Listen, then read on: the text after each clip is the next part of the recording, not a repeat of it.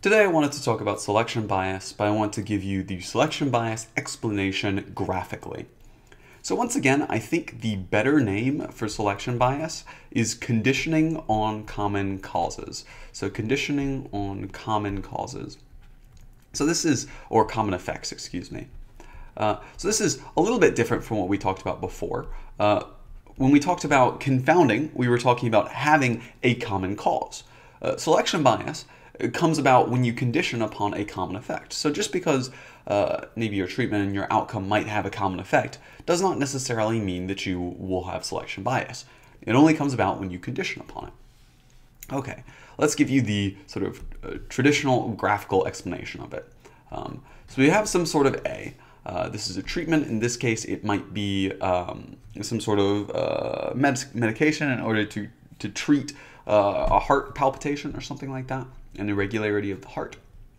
We have the outcome, which is a regular heart or an irregular heart. I'm going to assume that there is no causal effect between this medication and whether you have a regular or an irregular heart. So this medication is a dud. However, we do have one more thing here, and this one more thing will be what we call C. This is our common effect. So this medication will have a chance of death. So if you take this medication, you'll have a small chance of dying. And also if you have a poor heart condition in this case, you'll also have a chance of dying. So both of these have the effects of death, right? And we go ahead and we condition upon death in this case, upon this common effect, mostly because we can't necessarily measure a patient's heart palpitations if they aren't alive. So we condition upon being dead. So in this case, which is basically saying let's divide the population into two, into alive and into dead, and treat them sort of separately. Okay.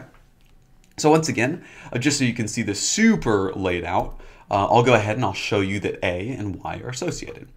So we have A, which has an effect on some variable C, which we are conditioning upon. We have C, which we are conditioning upon here, which also happens to be affected by some variable Y, which is the outcome of interest. So in this case, we had a blocker, which happened to be C. However, we conditioned upon this blocker, and now there's an associative link between A and Y. Okay, this is the basic sort of selection bias example. We're going to be going over lots of more different graphical representations of selection bias just to get your feet wet. But before we do that, I wanted to talk about the simple solution that I'm going to give to selection bias here. And we're going to be going over more complicated solutions later on once we have a little bit more tools under our belt. So the simple solution to selection bias is more assumptions. It is more assumptions. And these are the assumptions of exchangeability on C. So exchangeability on this censorship. And I'm going to talk about that quite in detail in the subsequent lectures. But these assumptions will allow us to control for selection bias simply using standardization. So simply using standardization, the tool that we had used before. Okay, standardization. Okay.